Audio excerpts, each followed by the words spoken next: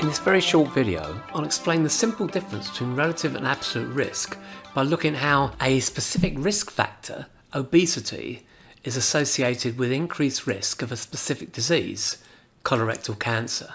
Now, although the numbers I'm going to use are illustrative, they are roughly based on real data.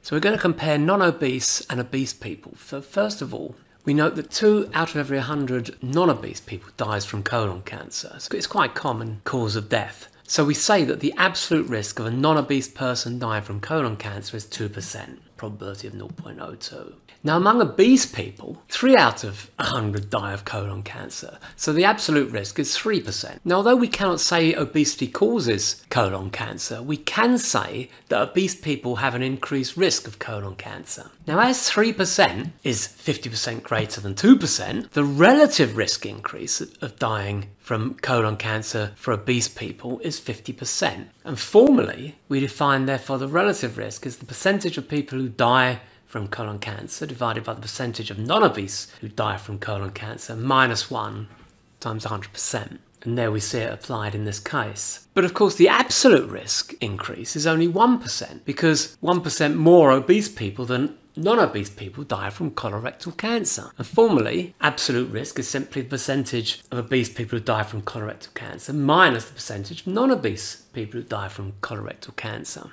Now, a 1% absolute risk increase sounds a lot less concerning than a 50% increase if you're obese. So if all you're told is that the risk increase is X%, you really need to know if this is the absolute risk or relative risk.